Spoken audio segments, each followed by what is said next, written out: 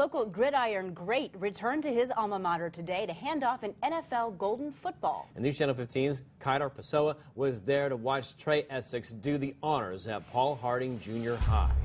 Essex played 7 seasons with the Pittsburgh Steelers, winning 2 Super Bowls in 2006 and 2009. He says today is all about giving back.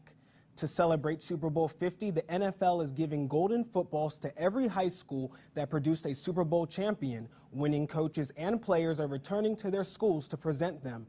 Former coaches and principals were in attendance to watch, as was Essex's family.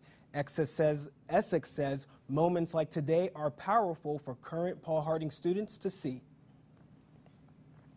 They can see it. It's a physical thing right there. They can see that something like this could happen if you work hard and you stay consistent and you stay persistent. You can accomplish anything.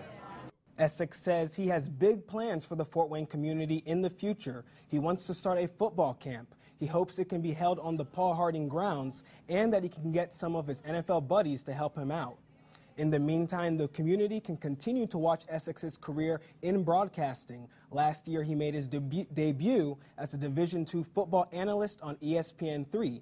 He hopes to do Division I commentary for the Big Ten Network soon. Kaidar Pessoa, News Channel 15.